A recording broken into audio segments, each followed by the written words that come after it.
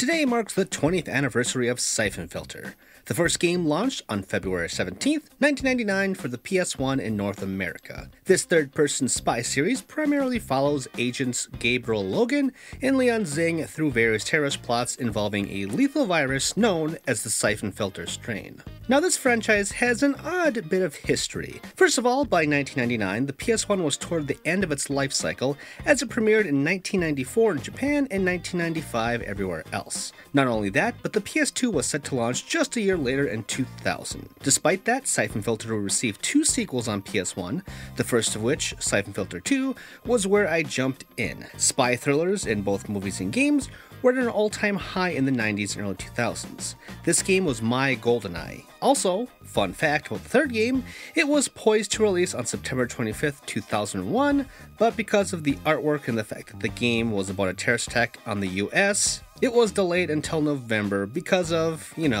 9/11. I had no idea about that at the time. In fact, I just found out about that when I was researching rare PS1 games for an unrelated article a few months ago. I just remember seeing this on store shelves while Christmas shopping and decided to get it for my brother. Anyway, I'm getting off track. So after 2001, the old Syphon Filter beast slept for a while until the Omega strain launched in 2004 on PS2. I was initially pretty hyped for it until I found out the gameplay was radically different. It was made with Sony's online service in mind, as multiplayer was a big focus.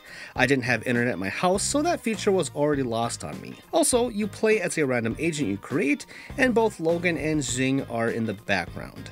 After playing the demo from an official PlayStation Magazine preview disc, I was not sold, and reviews were not too kind for it either. Then we had another dry spell until the series returned with Dark Mirror in 2006 for the PSP. While it was a return to form in some ways, it also felt less magical. By this point, I had gotten into Metal Gear Solid, which, I know, that game came out before Syphon Filter, but I didn't discover that franchise until the second game came out on PS2. Point is, Dark Mirror and its PSP sequel, Logan Shadow, felt more generic to me, and unless you count ports or the multiplayer tie-in spin-off, Logan Shadow was the last game in the series. As it has been over 10 years since then, and the fact that original PlayStation series have been getting remasters like Crash Bandicoot and Medieval, many fans, including myself, would like to see Sony revisit this series in some way.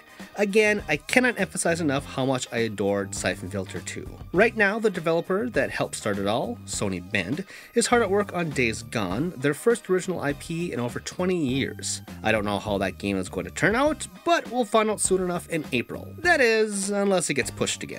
Regardless of Days Gone being good or not, I really do hope Syphon Filter can make a return. If you like this video and want to see more from me, then subscribe to my channel, and also check out my articles over at The Gamer. All these links and more are in the description notes below. Thanks for watching!